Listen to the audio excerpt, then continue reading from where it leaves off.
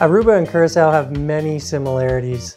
They're both paradises with beautiful beaches, crystal clear blue Caribbean waters, warm inviting climates. Honestly, there's not a whole lot to differentiate the two of these characteristics. You would do well to enjoy either one of these countries. This video, however, is aimed at pointing out some of the significant differences we noticed between the two countries in our experiences there.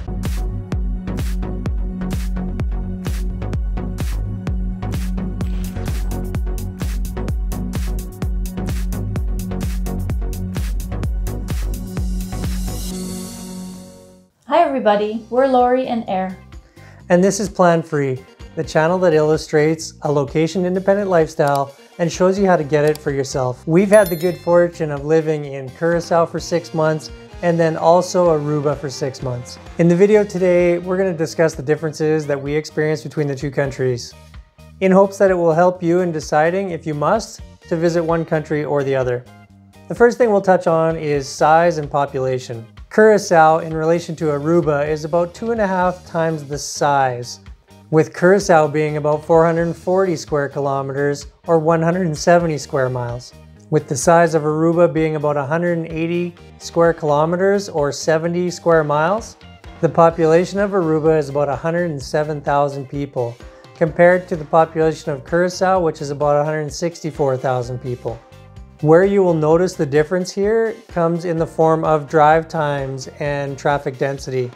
So in Aruba, for example, you could drive for, let's say, an hour and a half and you could make it to pretty much any other point on the island. And I would say the traffic density is primarily middle to low in Aruba, unless you're trying to drive downtown, right in the center of the cruise ports, or let's say you're trying to drive in rush hour to the airport or something, then traffic can back up. You compare that to Curacao, where you could be driving for an hour and a half and not even be at the west point of the island yet. Also in the most populated centers of Curacao, being Willemstad and surrounding areas, you will find traffic congestion to be the norm. So we found driving to be mostly, in a general sense, easier to navigate in Aruba. And also I might say that the drivers in Aruba were a little bit more courteous and friendly as far as letting people in and out of traffic. Let's talk about beaches. Yes, both Curacao and Aruba have beautiful Caribbean beaches like we touched on earlier, but there are some significant differences as it relates to, I would say, the culture of the different islands and how they approach their beaches. So for example, in Curacao, let's say right in Willemstad or just off, you've got beaches like Mambo, which are built up and very developed. Mambo, you'll walk on like a paved boulevard through a mall of shops, all different sorts, food, Starbucks, clothing, souvenirs, all different kinds of shops before you even reach the beach. Then you'll reach basically one after another, shoulder to shoulder, little beach resorts or restaurants, and they'll have their own chairs set up basically right to the waterline. Now the setting here in Curacao is they'll expect you to pay to access beaches like this. Even if you're not using a lounge chair and you're just setting a towel on the ground, they will often come and ask you for payment as if they own the beach. Maybe they do. We were surprised by that. We were quite surprised by that. Now, you could see that as a positive or negative depending on what you're looking for in a beach and where you're at in life. Like let's say, for example, you come as a family. Well, having all the amenities right there at your fingertips might be an advantage for you. Or let's say you're someone that wants to lay on a lounge chair and not get up. You want drinks brought to you, food brought to you. Then a place like Mambo or a developed beach on Curacao might be an advantage for you. For us, we're not sure having to pay to sit on a beach was taken as a positive. Because remember, we're living there for 6 months, so when we just worked a whole day and wanted to go chill out and relax on the beach, $10, $12, 5 days a week doesn't really make much sense for us, so we were a bit surprised. Right, that starts to add up. Now when you compare that to the beaches in Aruba, yes, Aruba has some built-up beaches in their high-rise district, but in my opinion they've done a better job of differentiating between beach and where their resorts start. So you've got quite a distance of sand and open beaches. The beaches on Aruba, even the developed ones, feel much more open than the ones in Curacao. They're huge beaches in Aruba. They go down for So in summary, yes, you still can get your products and services near the beach in Aruba. You'd probably have to walk, let's say 5 minutes back into the resort or the nearest like drink stand, that kind of thing. So it's a little bit more separated than Curacao, but conversely, the beaches feel a lot more beach-like and open in Aruba. And the one main difference that we're making a point of here is that in Aruba, they're not gonna ask you to pay to access or be on any of the beaches. I think in 6 months that we stayed in Aruba, we were asked 0 times for any money to be on the beach. And for us, that was a decided advantage and positive. All right, let's touch briefly on snorkeling and free diving and the differences between the two islands. Like I mentioned, Aruba is much smaller than Curacao, just in geography, the size of the island. You'll find the population in Curacao much more condensed into Willemstad proper and slight outlying areas. And so it has large, less populated, unspoiled locations on the island where you can get in the water and find decent quality snorkeling and free diving. In Aruba, I would say that would be much harder to find because Aruba is smaller, it's much easier to access every part of the island, and on one part of the island, the water is quite rough, and so it's not really appropriate to be trying to get in and out of. So that leaves basically the other side of the island only for snorkeling and free diving. So I would say in this instance here, Curacao has the decided advantage with higher quality free diving and snorkeling. We wanted to touch on maybe hiking or outdoor activities in terms of walking and exercise type activities. Both islands, Curacao and Aruba, each have one main large peak, I guess, but they really differ. So the largest accessible point on Aruba is called Hooiberg Hike. We have a video on that if you want to check it out. And it's about 500 feet high, a really good workout, I would say, and something really memorable to do. Curacao was more of a little bit of an adventure, a hike, mountain climbing, kind of rock scrambling, that kind of thing. Mount Christoffel, and we have a video on that too.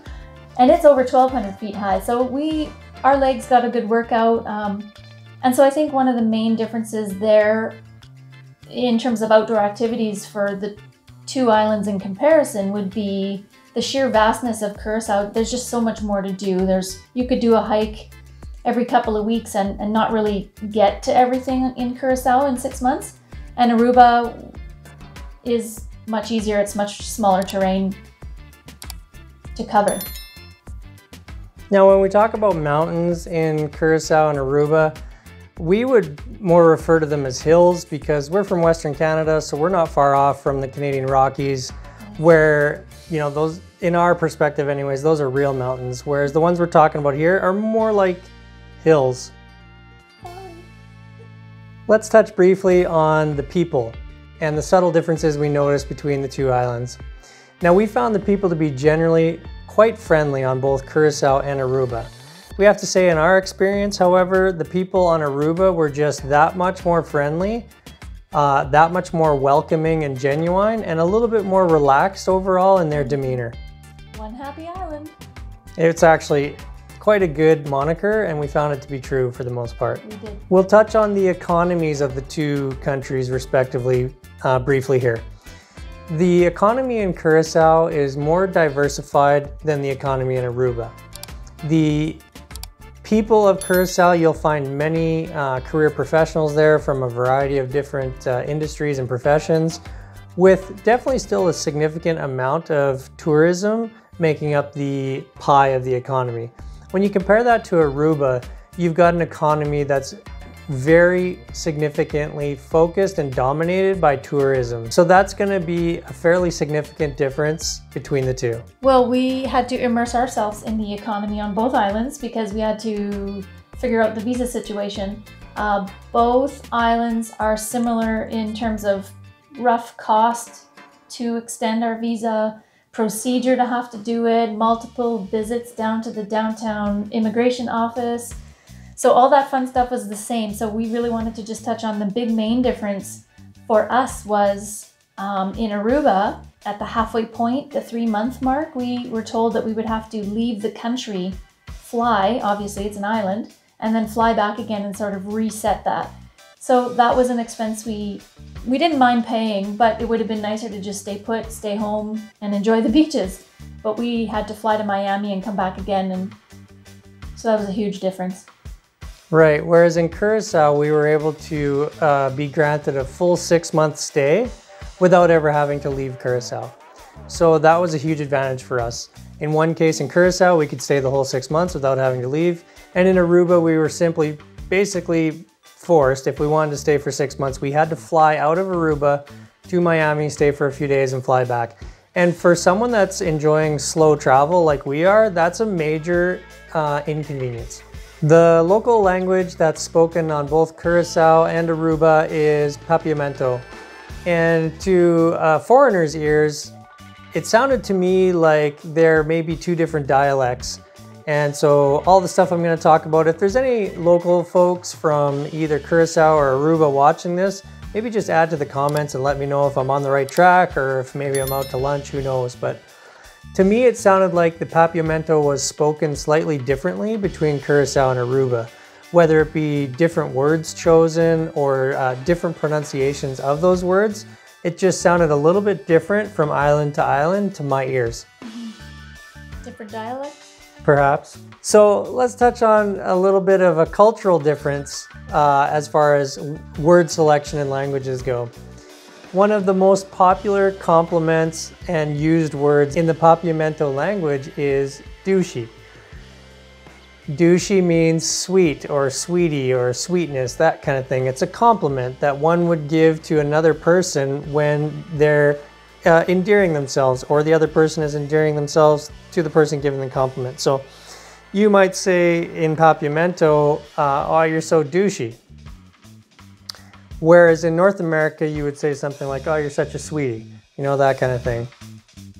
Another word they use is borrowed from the Netherlands, and when they say thank you, they say donkey.